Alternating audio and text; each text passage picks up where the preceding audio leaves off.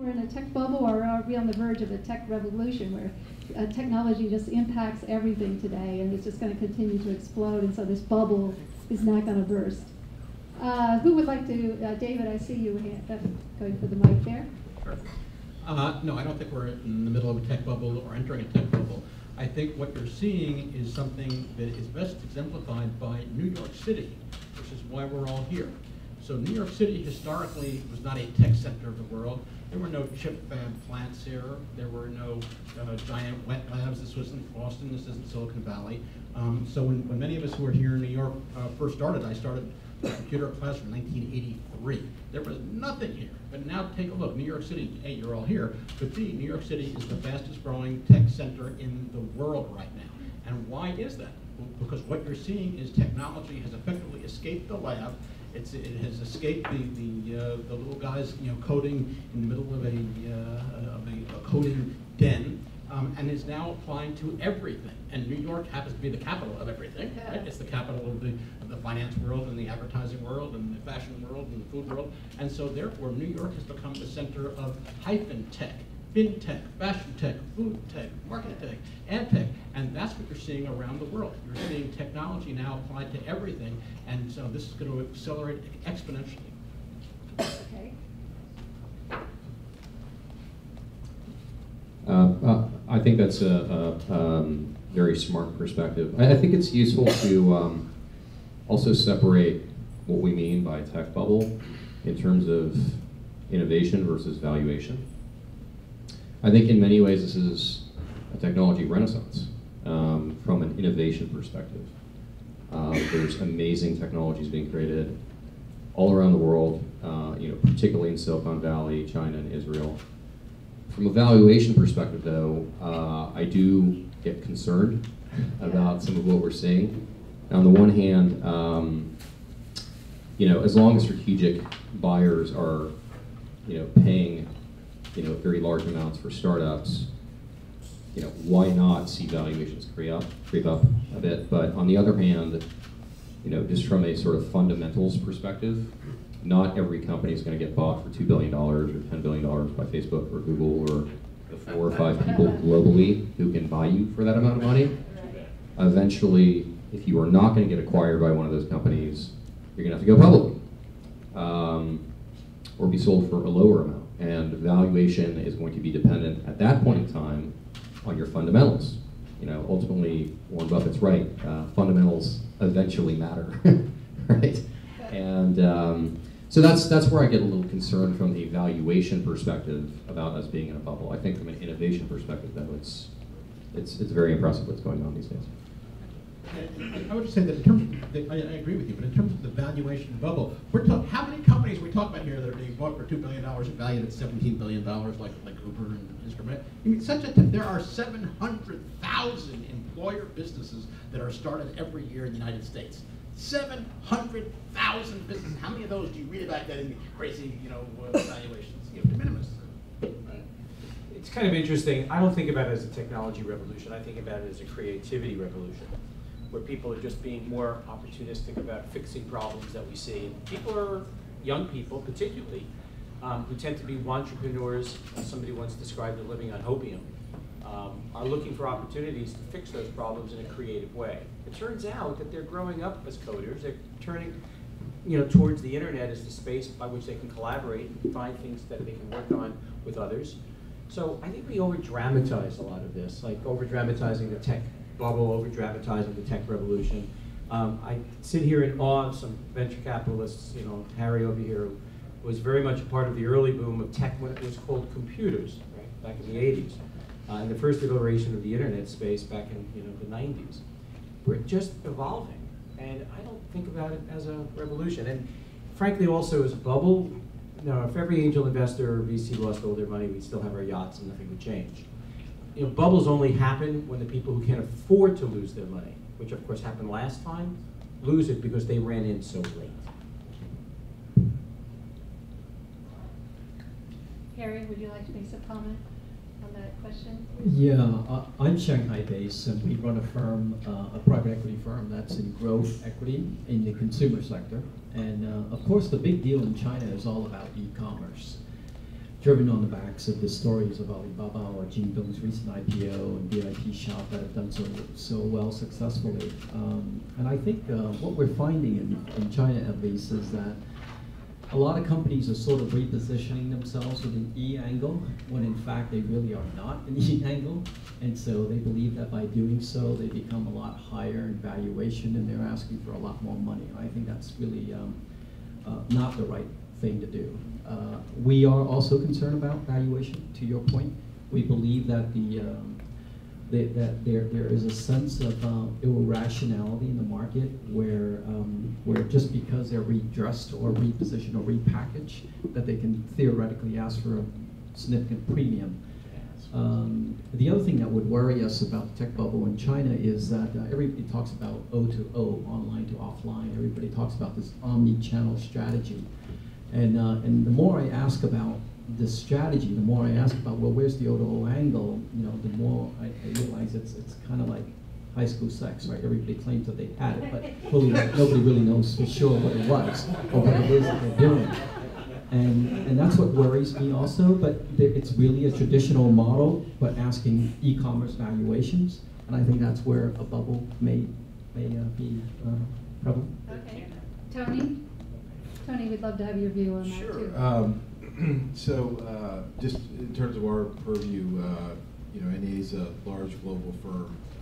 We have about $13 billion now that we manage, and it's across stages, so seed, early stage venture capital, and growth equity. It's we're based both in the East Coast and the West Coast here in the U.S., and also with offices in China and India, and growing portfolios all over the world. So we have a bit of a global perspective, and I would say that a lot of what was just said resonates with us. There's the innovation cycle. We think in the enterprise is still at the early innings. We're fundamentally really excited about what we're seeing in enterprise software and enterprise technology.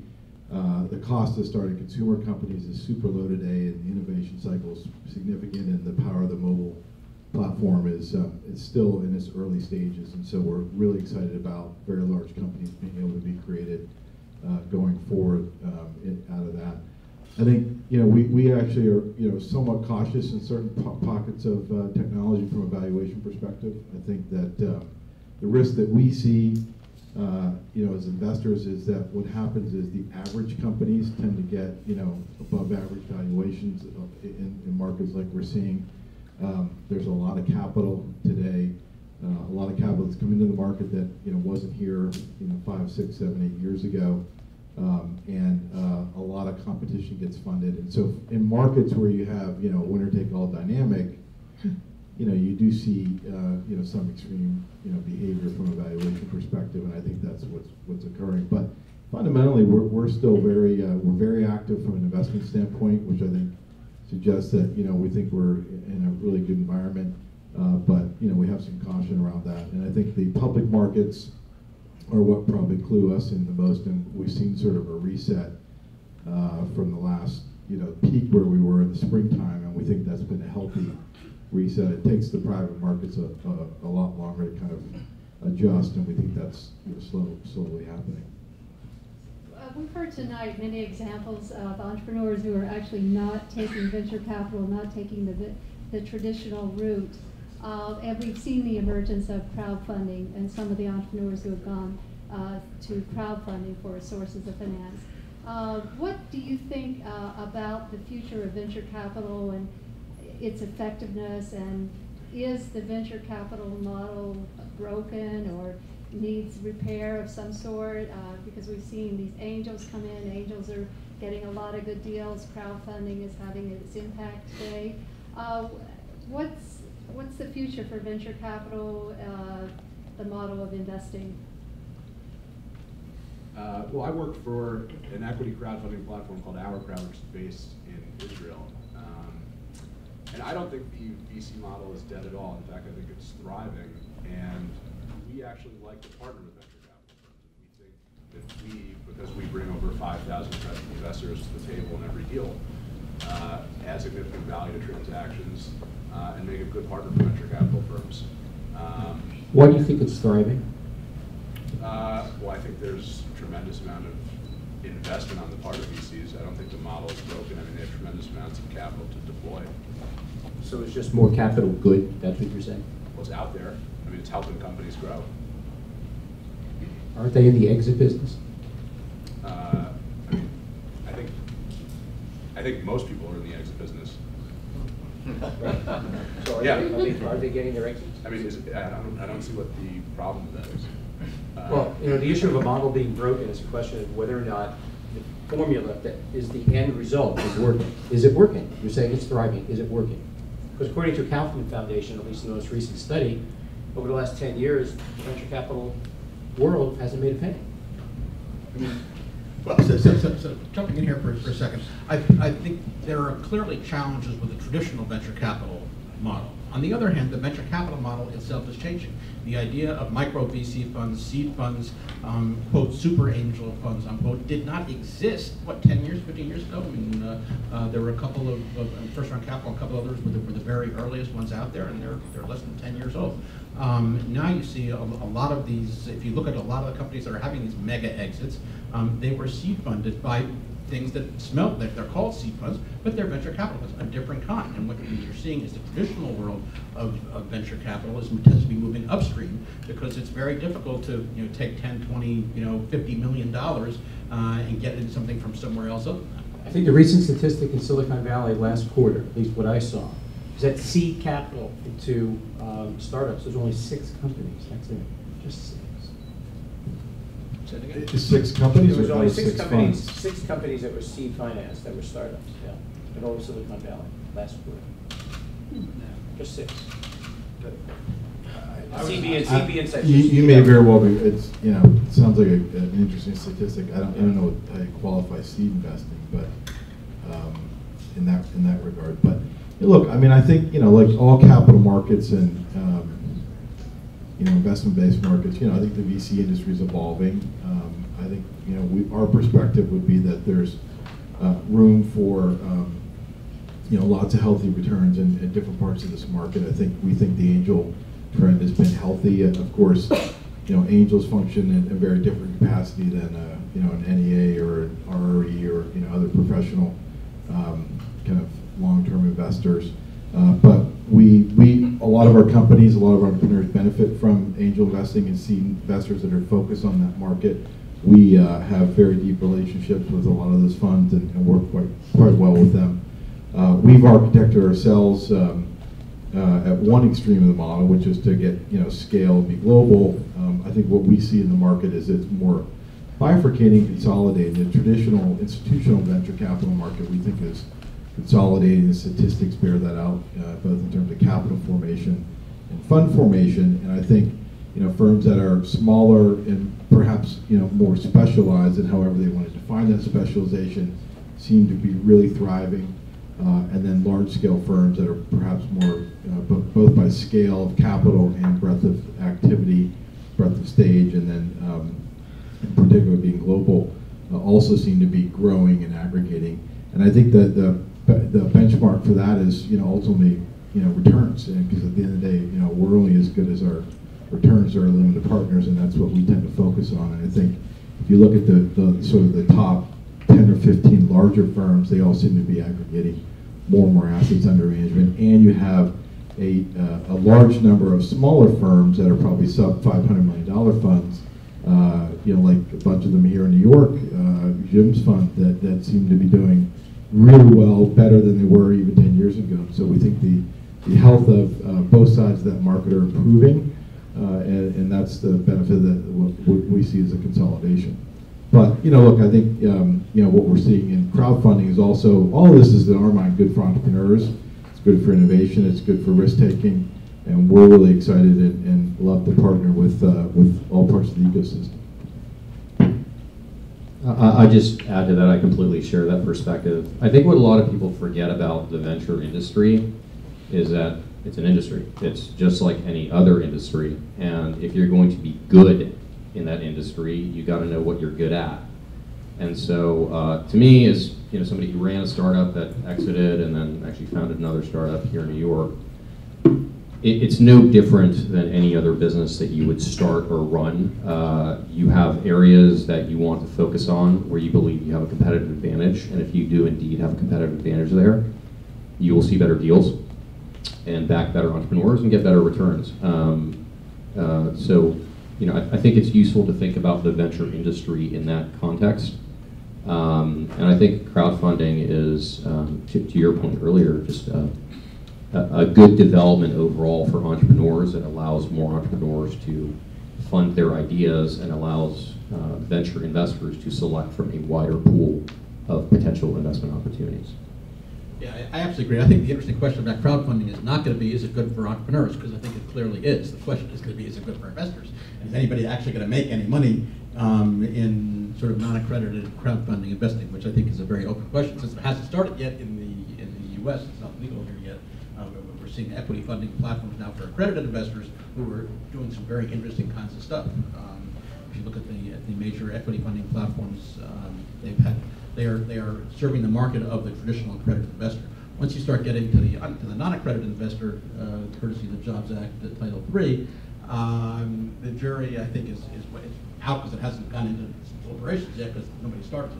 But I think it's going to be easy for people to get swayed, and hopefully the regs that they put into this are going to make it viable to get money for entrepreneurs without totally screwing up the whole finances before people are investing. So.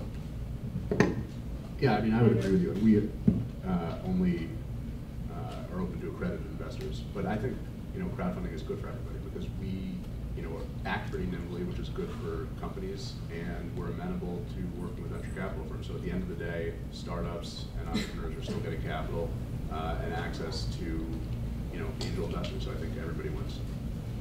So for an entrepreneur, how do they tackle the question of who to go to raise finance from? Is it just first one that they can tap, maybe crowdfunding, or can an angel investor offer more than a traditional VC? I would say that in the real world, it's not that you have a whole lot of choices, right? I mean, the kind of company that might be able to raise $10,000–15,000 through a Kickstarter campaign is likely not going to be funded by NEA tomorrow morning. And so we all tend to play at different parts of the spectrum. And so there is a role for rewards-based pre-sale crowdfunding. There is a role, I think, ultimately to be played by non-accredited crowdfunding. There certainly is a role to be played by accredited, which is really angel investing funding platforms, where your angel investors do $25 billion a year in the U.S. alone, which is the same as VCs do. There's a role for seed funds. There's a role for certain later stage funds, and a company typically is going to be in one of these boxes. I mean, if you're the kind of company that can get it from NEA, you're not going to be doing crowdfunding, and if you so it's not a whole lot of choices there. Okay. Yeah, I believe that angels are part of the success of a startup. I think everybody agrees that if you can find smart money and the angels are part of the collaborative enterprise, you're really moving the company forward dramatically. I see at the New York Angels an enormous number of recent exits, and I could just see the smiles on the faces of the angels, which they played an important role in it. I think it's going belly to belly with the startup to be able to work with them to make those kinds of things happen. I think when you lose the personal contact, I'm not going to sound old here, I think you lose a lot. Crowdfunding is an important part of the petri dish at this point. We're all sort of trying to figure out what role they're going to play. But I think it sort of ends up becoming sort of supportive of the company that they actually have. And I don't think there's enough challenging of what the company is up to. I think it's too much of a promotional direction. And an angel group, particularly when I think of it from the standpoint of a devil's advocate environment, you get that. You get everybody challenging each other and saying, well, that's an idiotic idea. Why would you do something like that? But you don't get that as much online. I hope we can. I hope that's built into the equation of crowdfunding at some point. If I could just add to that, my advice to an entrepreneur would be to raise money in this order if you have the option. Friends and family first, then angel, and then venture. And I'm saying this as a guy who runs a venture firm, so it sounds weird, but the reason is pretty straightforward. Your friends and family will give you money because they love you. An angel will give you money because they love the space that you're investing in, or they love something about, that. A venture investor, it's a business, and we have LPs, and we get measured based on our returns, and as such, there's higher threshold, and there are more protections that we need to put in place before we give an entrepreneur money. And so for you as the entrepreneur, sometimes that is less advantageous than if you would have gotten the same amount of money from your dad or a rich uncle or whatever, right? Because they're just giving you money because they love you. So if you have your druthers, that's how you should try to raise money, as a matter of I absolutely agree. I mean that is the canonical sequence for raising money. That's typically the only money you're going to be able to raise. If you're at the friends and family stage, you're not going to be raising money from a VC. So that's all you can get, and it's the money you should be getting, and then from angels, and then from VCs all the way up. So it actually works. It does. Okay. We have two authors here who've written books on angel investing. And I think they brought this book here too. And, they're entrepreneurs as well. Yeah, they're entrepreneurs. Kissing cousins. We actually absorb each other's books. They both headed up New York Angels too, so they've been on parallel paths. What words of advice would you have for entrepreneurs out there approaching you for finance? And what's the number one mistake that you see entrepreneurs making? Yeah, it's really remarkable. I love to see an entrepreneur who's in control, who actually knows what they're doing relative to the fundraising, that has already queried a lot of the input that we've just presented to you. So when they come into the conversation, they know exactly what kinds of terms they're looking for. They've reviewed all the issues. Now, why? Why is it so important? An entrepreneur that's in control of their fundraise is giving you a signal that they're really going to be in control of their business too. The fundraise is exactly just one strategic element of what is going to create success for them. So when I see an entrepreneur confused, asking stupid questions, I ask myself, why? Why are they so confused? Why haven't they done some of the initial homework? New York City, at least, is one giant accelerator here. You can go everywhere. We're always available to offer input anytime. So if you come and you ask for money and you present yourself in such an uncanny fashion as to look out of control, that immediately puts you in a bad place. Yeah, let me echo that. There is now, what we've seen just in the last decade, is so much information available about entrepreneurship, starting companies, angels, VCs, getting funding. I mean, 20 years ago, this was a total black hole. I mean, I got my first venture investment in 1991 from Warburg Pincus. I actually fell backwards and didn't know I was raising money when I got a venture investment, and I did not have a clue because there was not a single book, class, course, anything about what the hell a VC was, how you raise money, what you had to look like. And so, luckily I had a great VC who was, totally straight and walked me through the whole process, and I began to learn. Today, for an entrepreneur to approach any potential investor without really understanding everything about the process, about starting a business, about what investors look for, about what it takes to run a company and how you build your team and how you find product market fit, that's a sign that they weren't even looking, because you really have to be sort of deaf, dumb, and blind not to get some kind of free resource that can tell you everything and walk you all the way. Watch your TED Talk. Watch my TED Talk. I had to pitch a VC, but 700,000 downloads so far.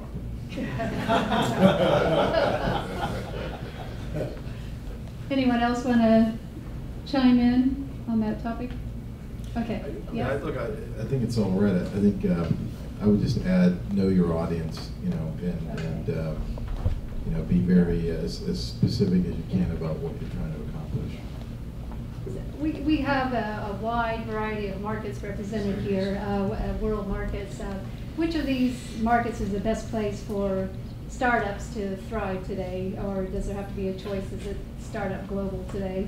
You could do it anywhere. Are there particular markets that you think are excelling now that entrepreneurs should be, putting more time and talent and money into?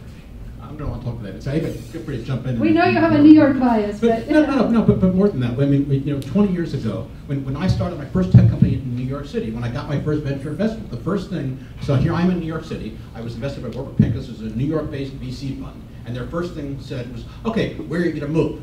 I said, "What?" They said, "Well, I mean, you clearly can't be a tech company based in New York because there's no tech industry here." So they wanted me to move to like Princeton at the very least, go over to Jersey, and so we did one of these surveys, and with these experts said, "Oh, you really should be in Seattle or at least there, in Boston or London."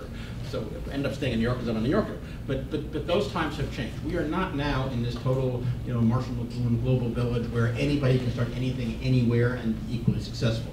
but we're getting there pretty darn fast, right? So you know, 10 years ago, I think anybody here would have said you really should consider moving to Boston or moving to the Valley. You know, now we are seeing a bunch of companies come from California to New York to do it, which would have been unthinkable just a few years ago. You know, if you're now based in Kansas or in the middle of Botswana, is it easier to find resources and funding and partners and employees in a tech center? Yeah, but just Silicon Valley, Silicon Valley, Silicon Alley, Silicon Prairie, Silicon Farm, whatever the hell they are. I mean, you are now seeing the emergence of these centers, regional centers around the world, and so we are in. So I would say that at this point, it doesn't make sense for somebody to move somewhere else to start a company. Okay. All right. What special advantages does New York City offer? Is New York City a better place for a startup than Silicon Valley today? So I'm born and raised here, Flatbush, New York, so of course I'm a New York snob, and I love to debate those issues with Silicon Valley people. I did have an office there for some 30 years. But the sociability issue here for a startup is critical. It's a lonely thing. And the bar scene, I'm hearing, is just extraordinary for the young people. Don't laugh. You know, the fact is, you cannot create a great company without some kind of an environment. Even when I go up and down Cowper on University in Palo Alto, where are the kids? They're all hanging out in bars, and they're all working together, and all talking and drinking together. There's a collaborative sense of sociability that happens in New York that doesn't happen anywhere else. The ease of conversation, the ease of hugging in New York, which I think is one of the greatest assets that New York has. People who have helped build the New York City startup community, like David and others, were very sincere, warm-hearted people. And there's this non-click attitude of welcoming here that is overwhelming. It's like old Hollywood. The kids are coming in from foreign countries. I was at General Assembly a couple of months ago, and a reporter from the Times said to me, "What's going on? There's a lot of international startups, coming here." And I said, "It's like Hollywood. They're coming with their suitcase. They got a T-shirt and a pair of jeans, and they're saying, 'I'm going to reach my dream here in New York.'" And they can, because it has that wonderful young culture here that they really deserve to have around being lonely. 42 million people work independently now in the United States, and New York City keeps them less from that loneliness by being in a place that is fun to be in. That's a good point. Yep. Could I chime in? Yeah, real quick? sure. So, all right. So I'm based in San Francisco. My investment firm invests in companies in emerging markets, brick markets and mint markets, right? All emerging markets. And I founded a startup based here in New York City. So what the hell's going on, right? I would say that you can start a business anywhere in this world, but there are different places to start different types of businesses. What do I mean by that? There is a reason why, you guys know what Zillow is? There's a reason why Zillow is not the Zillow of China. It's kind of called SoFun. Why is SoFun the Zillow of China? Well, it's because for that type of business, you have to have relationships with local real estate developers, and you have to have housing inventory to show to your consumers, and so it makes sense to start that business in China. There are some businesses that are inherently local in nature, and so you need to start them near where your customer base is and your supplier base is. There are other businesses that are global in nature. A company I started here in New York, it's called Marco Polo. It's the #1 mobile education app for kids in 70 countries. You can start that here because it's that type of business, right? So I think, whether it's Silicon Valley or New York, there's different advantages to both. Plenty of great startups coming out of Silicon Valley. There's plenty of other great startups coming out of New York.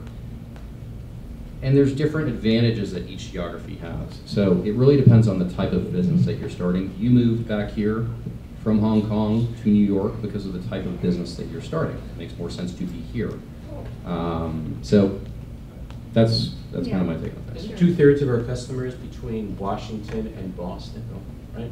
So this whole corridor of New York particularly, get close to your customers, the best thing that a startup can do. Is that a question to me? It's rhetorical. That's a good thing. Harry, from Shanghai perspective. I don't have a New York City bias, so I guess I could only come at it from the companies that we've looked at and what competitive differentiations they had and why we invested It really does come down to what the business model is and then whether you're really creating something of value. We, for example, are now have invested into China's largest e-commerce company. It's China's largest fruit to B2C fruit delivery system. And we're also investors in China's second largest online pharmacist. And we're investors into the Shanghai version of Fresh Direct. The reason why we've done these deals is simply because we believe that there's a macro theme about concerns in China for food safety, pollution, air quality, and with a rising middle class, and as they have higher disposable income, their desire for better, premium, organic, healthier products have emerged. And so, as I was reflecting on the comments that were made here a moment ago, I guess one of the entrepreneurs lived overseas for a while, and he took his expertise and knowledge of the imported food market and expertise and brought that to China and created a very, very successful company for himself. And that's the Fresh Direct model. The second example was a very, very successful entrepreneur that had been successful in the UK and saw the emergence of consumer healthcare and how that changed and did a lift and shift and brought that experience to China. A fourth company that we've invested into is a company called B5M. I don't know if you guys remember a company called My Simon back in the early 90s that was sold to CNN for $800 million. That same entrepreneur went on to come back to Shanghai and started another company with similar algorithm, repositioned, recreated himself, layered himself with a bunch of localized managers, and now have built a company that is on the Alexa ranking, number 56 in the world, ahead of VIP Shop, ahead of Chuna, and ahead of some of the other companies in terms of website conversion ratios and so forth. And we were Series A's investors, and the recent markup is almost 10x. So therefore, I would say where you're based, I guess, would really depend on your marketplace and what sort of expertise and perspective you bring. And ideally, if you bring a global perspective, I think you really have the advantage of seeing around the corner a little bit. And we look for that in some of the managers that we've backed. Since I wrote a book with the subtitle, How China is Winning the Tech Race, I have to ask, is that really a good premise or not? Is China winning the tech race? I think it's going to be a very, very long debate, right? There's the old premise and perception that China is a very, very good place to copycat and fabricate existing innovation from around the world. I think more and more we're beginning to see the end of a copycat China, and more we're starting to see innovation come out of China at a lightning pace. One example that I think we talked about over lunch is that we looked at about 100 companies in the garment space recently in the last couple of years. And I would say that a few of these companies are probably a few seasons away from getting it right. In other words, the big debate is, why doesn't China have its own luxury brand? Why is it only Shanghai Tang that's really not even mainland Chinese? And so the OEMs that we've looked at recently have been manufacturing for companies like Zizenya or Gucci for many, many years. And they are now starting to take that OEM expertise and starting to create their own brand. Now, they may not have the spelling right, the SOBAR tags right, the hang tags, the proposition. The whole user experience may not be there yet, but they're probably just a couple of seasons from getting it right. And so I think that you're going to see more and more innovation coming out of China. And this is what we think is very incredibly exciting. And this is what our firm backs, because we think that the consumption story in China is irreversible. I think it's not a question of when does 270 million middle class today will become 550 million. It's only a question of when. McKinsey's study recently is showing that by the year 2020, for the first time, the middle class and the mass middle of the pyramid class will converge, intersect, and overtake each other. That is going to have a fundamental shift in the way the Chinese consumer story plays out. That's been being driven by urbanization. It's being driven by once they urbanize and everything else that comes along with what they buy, and that's associated with it. And that's why we're very excited about the China consumption story. I think that's a wonderful perspective. To your question about is China winning, I think that's a little bit of a loaded question. There is no doubt that, in my mind, China is one of the 3 innovation centers in the world, at least from a consumer internet perspective, without question. So I invested in a company called YY in China, which is now a $4 or $5 billion market cap company. They're doing wonderfully. They're unlike anything that you would see in the United States. I mean, it's a bizarre business to many people in the US, but it's wonderfully innovative. And you are now, why is this happening? Why is this innovation happening in China now? It's because you've gone through this cycle, much like what happened in Silicon Valley over the last 30 or 40 years of plenty of multi-billion-dollar exits, right? So you're talking about Baidu, you're talking about Sina, Sohu, NetEase. There are billions and billions of dollars of market cap. Tencent, all these companies have gone public. People who have worked at those companies have then left post the liquidity event and started their own startups, and now those companies are really innovating on a global stage. Xiaomi, UC Web. There are several companies that are starting to become multi-geography winners coming out of China, which has never happened before, right? So I think Chinese technology innovation is entering the global stage in a big way. Historically, we've always heard about the Googles who become global players, the Yahoos, the Facebooks. I think you'll increasingly see some Chinese companies, replicate that achievement.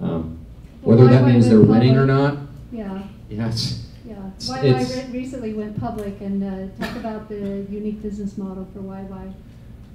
Oh, how do you even explain it? If you were to combine, you tell me if you think this is an accurate description. So I was incredibly attracted to this business. I used to run the Facebook of Russia, which I sold to Mail.ru. And so when I came across YY while I was at Tiger, it's just a phenomenal business. So this is a company that if you were to combine Skype, a karaoke concert, and like Xbox Live all in the same business, that's kind of what it is. And so to give some perspective here, this is why I like investing in emerging markets. They're so interesting. But so you're a typical young person in a 2nd or 3rd tier city in China. You are seeking educational opportunities, you're seeking stuff to do because broadcast TV in China sucks, largely. There's not a lot of entertainment per se as a young person if you live in one of these 2nd or 3rd tier cities. Enter something like YY. You get on there, it is a group-based video and voice-based communication service, so you can get on there with your friends after work, take an English language lesson, play World of Warcraft together, and then go to a virtual nightclub, like a karaoke type of nightclub, and there are consumers spending tens and hundreds and thousands of dollars to make themselves look cool in front of their peers, and you'll have 10,000 people in the same chat room, with their own avatars, and it's insane. It's insane. But the engagement of this business, the average user spends 4 to 6 hours a day on this service. You literally get home from work and you spend 4 to 6 hours a day on this. It's insane. So worse than no. Can I just add that I think it's a wonderful description of that business model. I think consumer insight. I think the consumer insight there is that loneliness is big business. Yeah.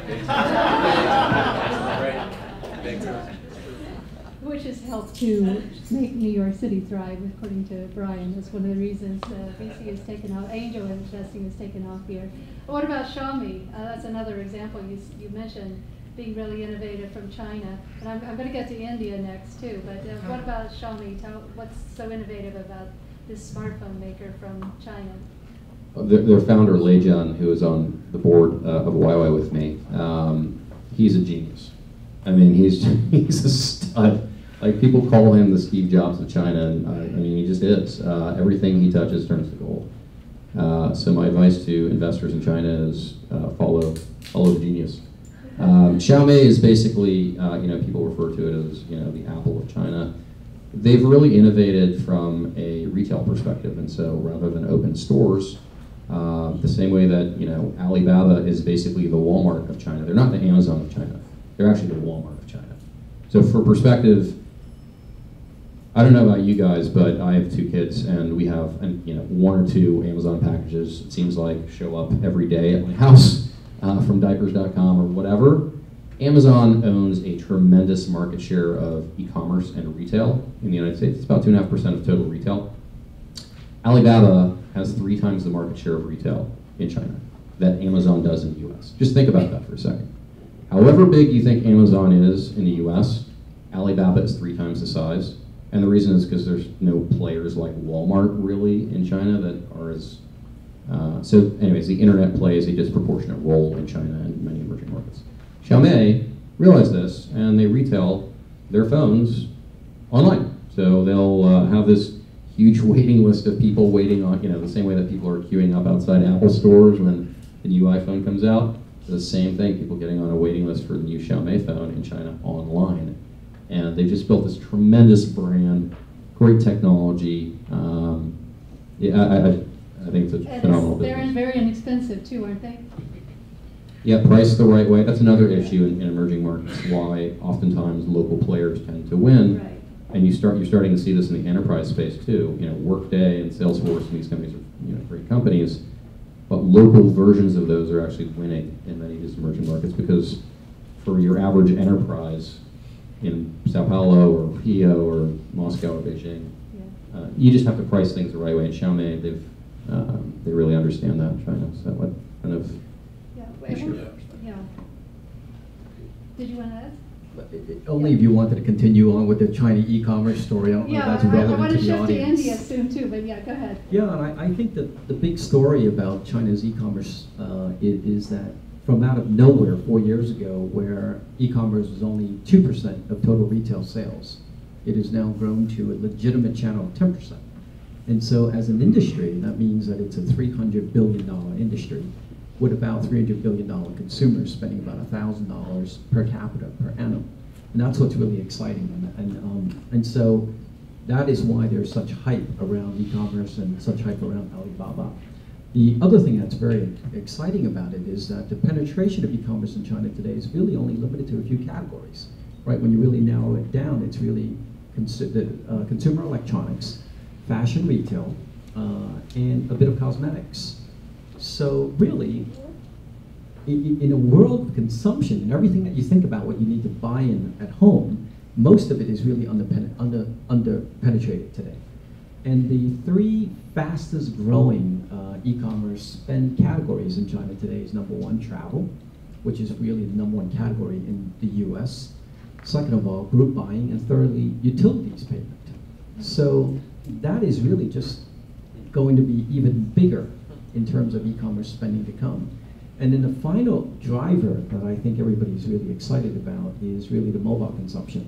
Today, mobile consumption is growing at about, mobile e-commerce that is growing about 170% year on year. So folks are not shopping only between the hours of 10 to 12 when they're at work and 3 to 5 before they go home, but they're also doing so on their mobile phone anywhere, anytime. So, so all of these things we believe are going to converge and really deliver the next big tsunami of consumption and unlock a whole lot of value in a lot of these companies. So we talked about 3 of the leading technology innovation markets in the world, US, China, Israel. What about India? With a new government in place, there are some Indian startups that are getting attention now globally, getting ready to go public here in the US. Is India going to follow China's lead? Tony, I know your firm does investing in China and India. You know, I mean, I think there's, you know, certainly distinctions that you'd have to make. I think we've been a little more cautious in and around India in the last couple of years. Not necessarily because the market was overheated, because, you know, obviously there was a lot of contraction and there was currency issues and a little less stability in our mind. I think that's changed pretty dramatically with this recent change in the government, and we think, you know, it's still super early, and so whenever there's sort of a new group in government, you know, there's only at the beginning anything, you know, everything but hope, and an aspiration for what could come, but I do think that there's a lot more constructive comments coming out of the government and what we see on the ground, a lot more constructive feeling around the environment. So we think, foreign investment and local investment should pick up. We actually think that the consumer trends that some of which were touched on here around China are also playing out in a big way. In India, what you don't have is the big success cases yet. In the e-commerce space, you've got really two companies that have sort of broken out, and so we think the internet sector will follow suit. Travel is a little more advanced in India than actually in some cases the e-commerce companies, and so that's following suit like you saw in the U.S. a long time ago in China, and a lot of basic industry opportunities as well. Which technology is not infusing all the basic industries, but we're a little more of a generalist in our investing activity in India. That has actually been a lot more correlated with the overall economic climate, and because we're more constructive than that, we feel like there's some really good opportunities going forward. So were you more thinking positive. about Flipkart and Myntra? Yeah, I mean, those are the Flipkart two in particular, breakouts. I think is the one that our perspective. We're not an investor, by the way, so Yeah. I'm talking up somebody else's Okay. book here, but your former colleagues at Tiger. We think that's sort of the breakout company there. Okay. And I think, India, will be afforded a lot of the same benefits that China and other emerging markets have had, which is there are a lot of cultural idiosyncrasies and a lot of specific reasons why, localized companies, localized experiences will succeed and probably prevail over the big global dominant companies. Mm-hmm. And so it's such a huge economy with a population that's becoming mobile that a lot of the in particular consumption will get unlocked here in the next decade or so. Okay. Well, great. Any burning question from the audience? Yes, right here. And if you would please identify yourself. And our mic. Let's get a mic to him, please. I'll get three up here. Hi, gentlemen. My name is Yan. And your affiliation? I'm vice president of a venture club called MIT China Innovation and Entrepreneurship Forum. Actually, I came from China and I have lived in the US for the past 5 years. So from entrepreneur point of view, I do think there's a bubble in the tech world. Why? Because whether there is a bubble or not depends on from whose perspective you look at this problem. Because usually people ask this question to venture capitalists. So actually, my question was the chairman of the Fed just made a claimation that in the next 5 years, the overall U.S. economy will still be in kind of a recession. So how do you think venture capital as an industry could drive the U.S. economy and retake the responsibility to take over the economy when we see more deals on those smart, validated business model companies like Airbnb, Uber, and some other social apps, rather than those breakthrough technologies? Okay. Well, VCs, how are we going to change the world? Look, I think it's a really complex question to answer. I mean, I think it's hard to draw generalities around the U.S. global economy not growing as much as pockets of it. I think what I could say and comment on probably is what I know more than the overall economy, which is in the tech sector. I think we probably haven't seen this level of fundamental innovation ever in our cycle, and it's happening across fundamental platform shifts. It's in computing. It's happening across really the needs of the enterprise and the complexity of the needs of the software architecture with the enterprise, and it's happening in consumer. And so that all has really fundamentally exciting ingredients for company formation, and I think that in particular also adds to job growth and all the other fundamental contributors to overall economic stability and growth.